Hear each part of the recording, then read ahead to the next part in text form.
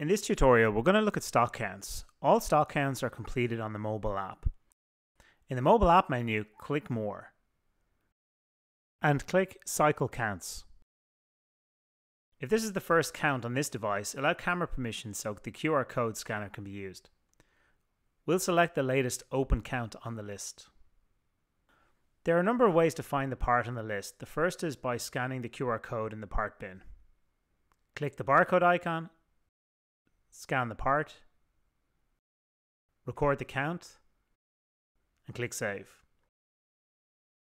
Another method is by scrolling through the list and clicking the part on screen. Record the count and click Save. Finally, use the search function to find the part in the list. Again, record the count and click Save.